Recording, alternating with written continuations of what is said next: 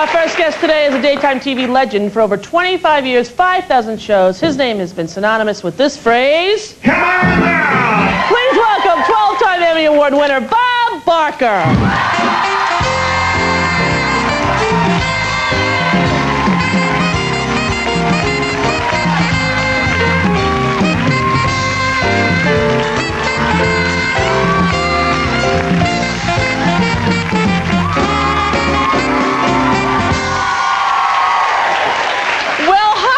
Thank you. How are you? I'm fine, and I'm delighted that Tilly is here. Yes. Tilly and I went to school together. No way! Come on. Well, you and Tilly, you both look fabulous. Well, thank you. You're welcome. Thank you, thank you. Now, I think I've been watching the show for 26 years, since it first came on. Well, you're a loyal friend and true, and I appreciate it. I love it. Well, thank you. We have a wonderful time doing the show, and I hope that you've enjoyed it. Now, when you first started it, did you think it would have a 26-year run? No one could have predicted that, no. No. No, I thought the show would do well. The late Mark Goodson, of course, created Price is Right. Right. And he called me and asked me if I'd like to do it, and I told him that I would, and we had a meeting and talked about what he had planned, the changes that he wanted to make. And we agreed that the show would probably do well, but a quarter of a century, who could have predicted that? What's your favorite game, Plinko? I like Plinko. Plinko is probably the most popular game on the show. Yeah. I have fun with Plinko, but I have more fun with some of the other games. Like? Well, I love the golf game if I make my putt. If I make my putt. Bob. When I miss my putt, I hate that game. Sir, I need to talk to you about the golf game. What's the matter with the golf? Here's my problem with the golf game. You can be the best price guesser.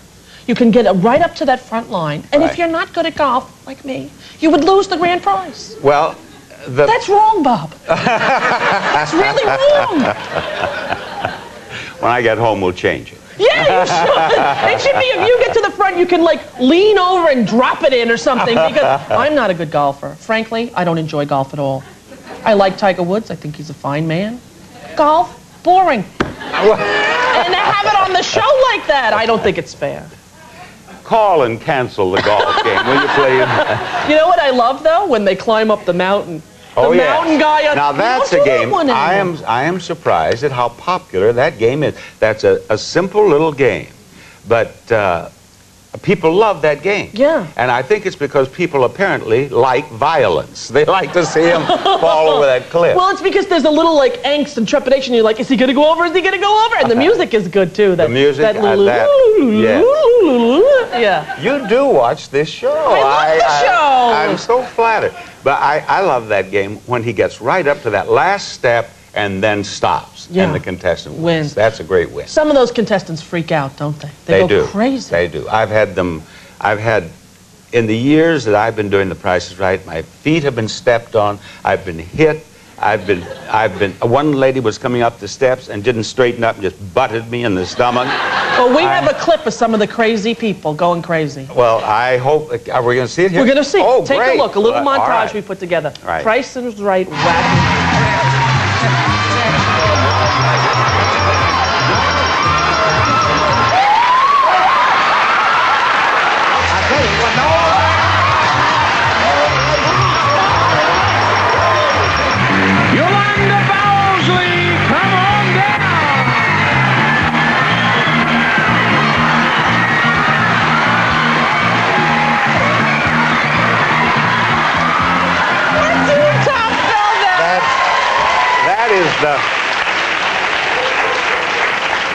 That happened probably 20 years ago, and it is still the most talked about incident in Price is Right here. She was out there in the audience, as you saw. Her name was called. She jumped to her feet, and out they came. She came on down, and they came on out. And no one has ever forgotten it. No. Yeah. Now, what about the big spin? The people who do the wheel. Yes. And they get injured. They fall. Oh, they can't seem to do it. That wheel is such a simple thing. You take the handles and you spin it. But they spin it and they'll go over and then it hits them in the head.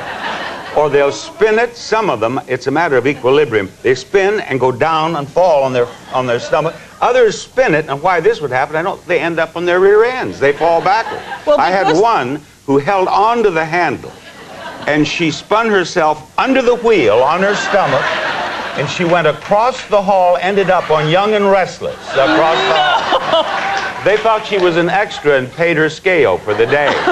We have a clip of that, too, because I'm sick, and I told them to put it together. I said, get all the people who fell down spinning the wheel, and we did. Oh, good. Take a look at the people falling while they spin the wheel.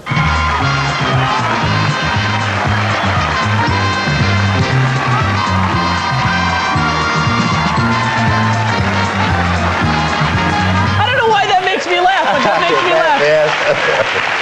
Now it's your 5,000th show.